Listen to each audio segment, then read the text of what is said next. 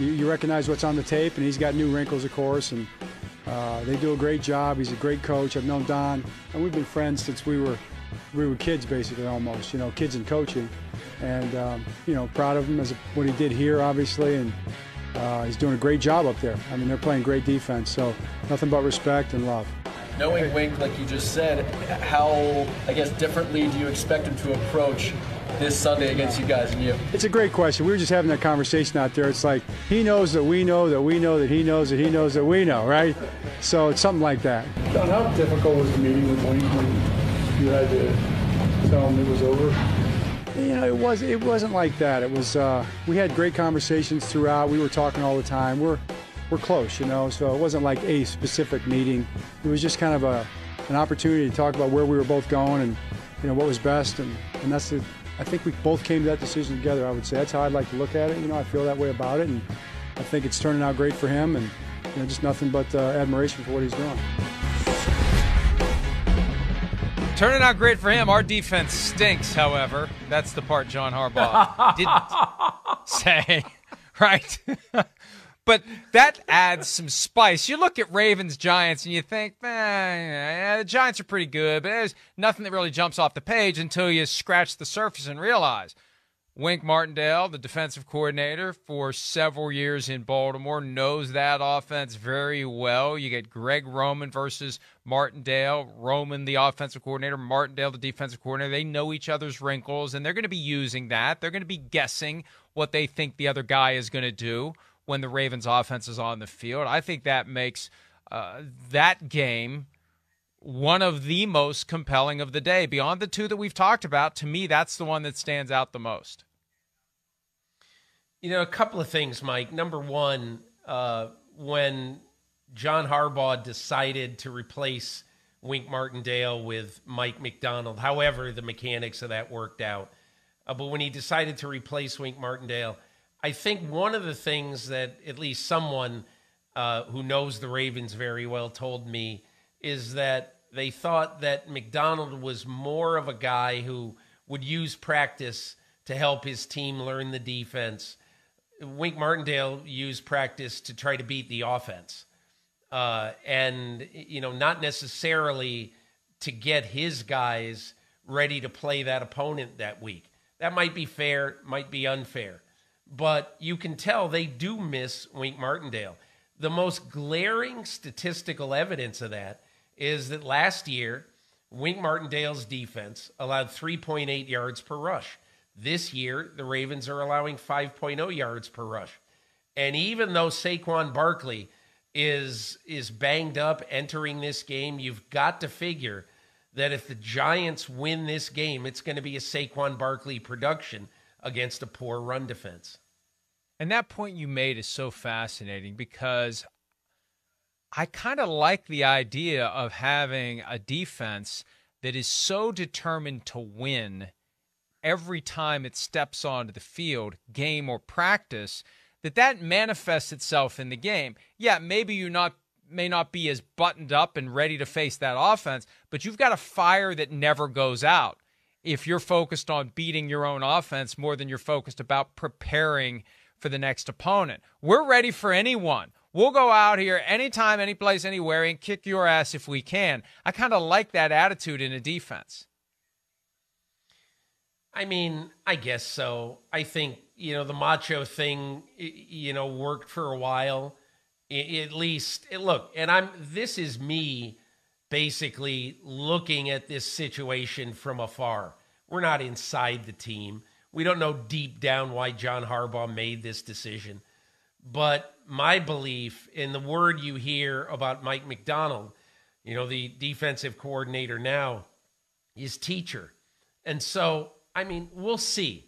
Long term, the results are the results, Mike. We'll see which works better. For now, it really does look like they miss Martindale.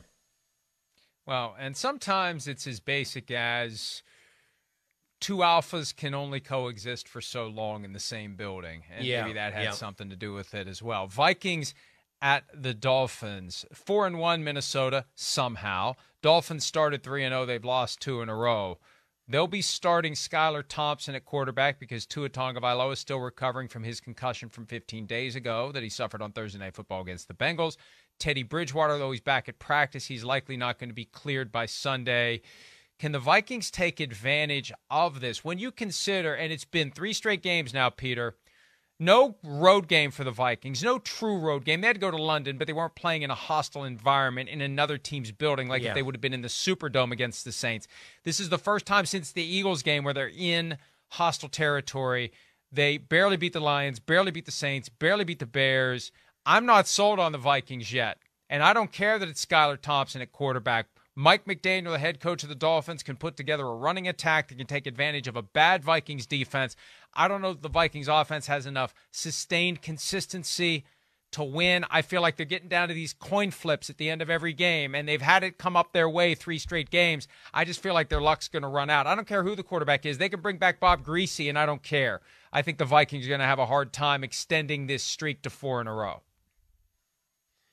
You know, Mike, I think that good coaches, Frank Reich told me this a couple of years ago. He said that I can get a guy, and a good offensive coach can get a quarterback ready, almost any quarterback, get ready to play well and to win 1 game. Now, what he was referring to is that, you know, at the time that I spoke to him, they weren't sure, and this is, in fact, it wasn't a couple of years ago, it was last year, where they might have had to play Sam Ehlinger in one of their games, you know, the young kid from Texas. And, you know, he thought that, you know, I can get him ready to win a game. Now, long term, they're going to see your warts, but short term, you ought to be able to get a guy ready to win a game. And I think Mike McDaniel has to have the confidence in himself, in his own coaching ability, and in his staff to figure a way against an okay but not great defense to be able to find a way for Skylar Thompson to make enough plays to win that game.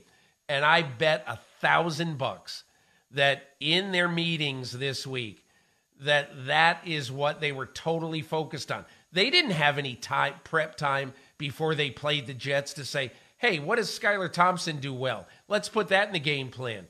They didn't think Skylar Thompson was going to play last week. So this week, knowing that you've got to get him ready and knowing that all week in practice, you have been focusing with Thompson on the plays he can make, I think Miami's got a heck of a shot at this game. And Thompson created a ton of buzz during the preseason. And yes, it wasn't against the starters, but he really stood out and he got people thinking, hey, if this doesn't work out with Tua, maybe the Dolphins don't have to get desperate and go after some other veteran. Maybe they're developing a guy internally who could take over. So we'll see what Skylar Thompson does against the Vikings on Sunday. Lambeau Field. The Packers go back after losing in London, and in come the Jets. I said this yesterday, Peter. If I'd have told you 5 weeks ago that the Jets and the Packers would have identical records after 5 games, you wouldn't believe me, because there's no way the Packers aren't going to be that good. There's no way the Jets are going to be that good, but here they are at the intersection of good and bad at 3-2 each, and the Jets are dangerous because, as Aaron Rodgers said after the loss to the Giants, they are in too many close games. The margins are too thin, and they can lose every game. They're used to being dominant. The dominance isn't there, and it opens the door for the Jets to steal yet another one on the road. They won at Cleveland, down 13 with 2 minutes left. They won in Pittsburgh, down 10 minutes in the fourth quarter. Tell you what, if the Packers have a lead late, they better be on guard, because the Jets know how to come take it from you. You know, the couple of things that you like about the Jets right now is I loved hearing the attitude in the last couple of weeks out of Zach Wilson. You know, it's almost like it's no more Mr. Nice Guy with Zach Wilson. You know, he's thought of this, you know, fresh-faced kid who looks like he's 16 years old and always smiling and all this. And now he says, okay, look, I know what everybody's saying about me. I know what everybody's saying about us. Well, you know, blank you, we are going to go out and play well. And even though his kind of semi-idol throughout high school and college was Aaron Rodgers, I don't think he's going to be intimidated going to Lambeau Field because we've seen a different kind of attitude with Zach Wilson. Plus, the other thing is, Mike, now you look at the New York Jets, and I'm not saying that either one of these or none of these three guys are going to be Pro Bowl guys or anything like that this year. But when you look at the triumvirate of Corey Davis, Elijah Moore, Garrett Wilson, you have a representative to very good receiving core right now. And so this isn't only going to be, can Aaron Rodgers, finally start to get on the same page with some of his receivers, his young receivers. I think this is, can Green Bay bother Zach Wilson enough in the pocket and play these really good receivers well enough so that Zach Wilson doesn't hit a couple of bombs against him? Hi, I'm Mike Tirico, and thanks for watching. Make sure to hit subscribe for the latest news and highlights from NBC Sports.